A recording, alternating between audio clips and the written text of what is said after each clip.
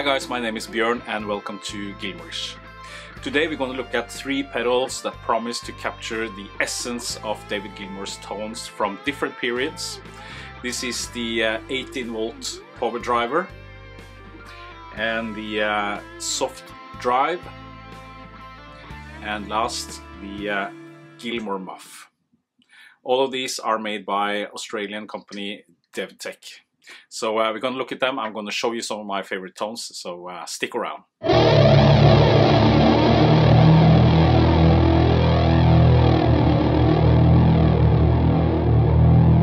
DevTech has a lot of different pedals. Some of them are aimed at David Gilmour's tones and the David Gilmour fan, and some of them are not. These three pedals has been out for a while, and many of you has been asking for a review. The Powerdriver is based on the Colorsound Power Boost, as you can see. David Gilmour used the Power Boost on Obscured by Clouds, Dark Side of the Moon and Wish You Were Here, mainly as a overdrive pedal, possibly as a boost for his fuzz pedals and Big Muffs.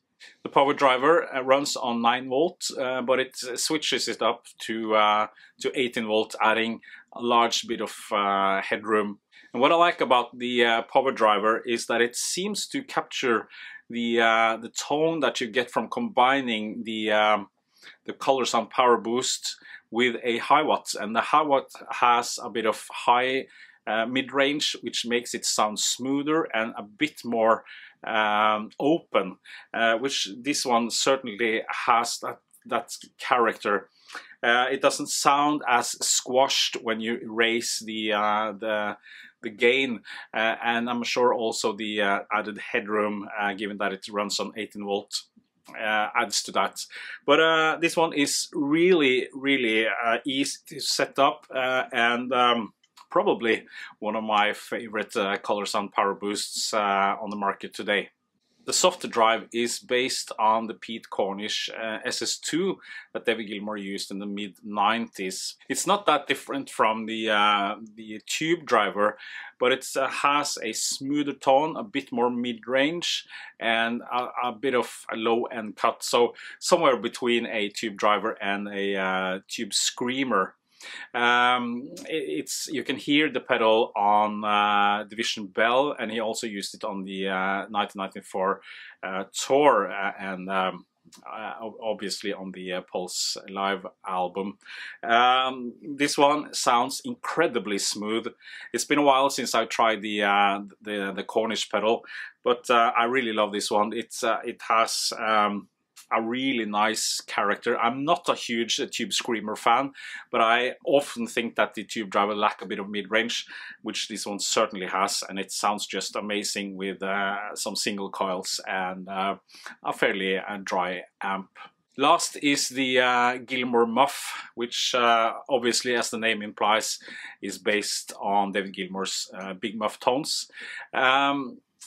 From what I understand, this is based on the schematics of David Gilmour's #1 Big Muff, the one that he got in 75, 76, and that has been using on some of the tours and most of the albums since then. And from what I can hear, this one sounds incredibly close to the sound you hear on Animals, The Wall, and also his 78 solo album. It has a slightly throaty or hollow tone. It's very scooped, but it also has a lot of presence. And it's incredibly smooth, and the sustain is right up there with some of the best clones, Big Muff clones on the market today. So I really enjoy this one. A bonus, if you like, is the three-way mid switch, which has a classic mode, which is scooped, as the Ram said, and a flat and a slightly boosted mid-range. So as usual, I'm going to set up some of my favorite tones. Check out some of the other reviews out there, and the DevTech page for more details about these fantastic sounding pedals. I'm not paid to say that.